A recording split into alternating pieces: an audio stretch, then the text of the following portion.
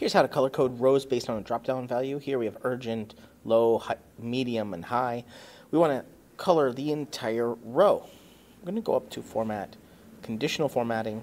We're going to apply to the range A:B, or however many columns you have, maybe C.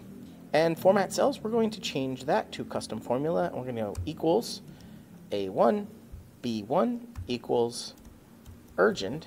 And instead of just the B, we're going to add a $sign. And we're going to look only at the B column. And we're going to change this color to dark red. And it is now coloring the entire row. Click Done. Then add another rule.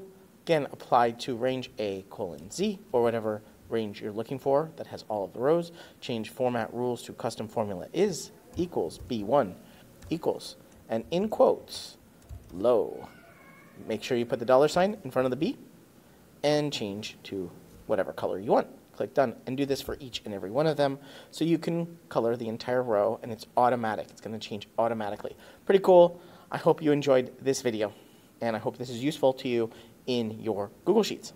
You're watching Better Sheets here on YouTube. Make sure you check out this video or this video and subscribe right now to get more tips, tricks, how-tos, get more out of your Google Sheets than you ever have before. I'm excited to be making a ton more videos here. Ask me questions down in the comments and I will answer them in future videos. But for right now, right here, one of these videos is going to be your next Google Sheet.